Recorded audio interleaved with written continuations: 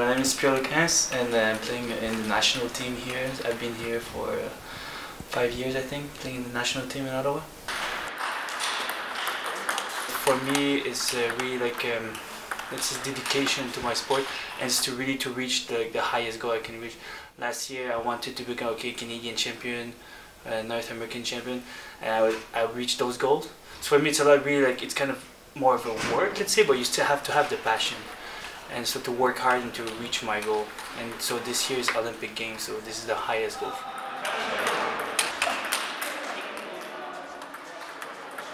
It's very mental. It's very mental. Always have to control your emotions, control your stress. You cannot be too hyper, you cannot be too calm. Like it's always find a balance. It can make players go crazy, I think. Many coaches and players, like really they think this can make you crazy. So mental demanding it is.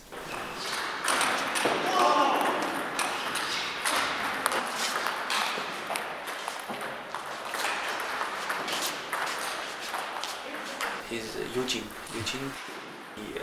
Yeah, he's really good. he played the international tournament. He beat number 21 in the world and number 40 and 50 in the world. So he's another level with us. So this guy, he qualifies the first day, and then after we get chance second, third day. Started in my mom's company because like she had to bring me to her company every day when she was working there.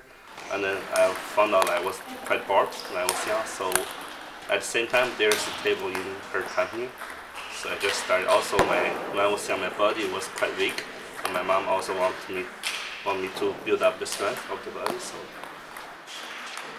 don't really think about the rating or your position in the country. You just have to, if you want to achieve your goal, you just have to fight every day, hard and hard.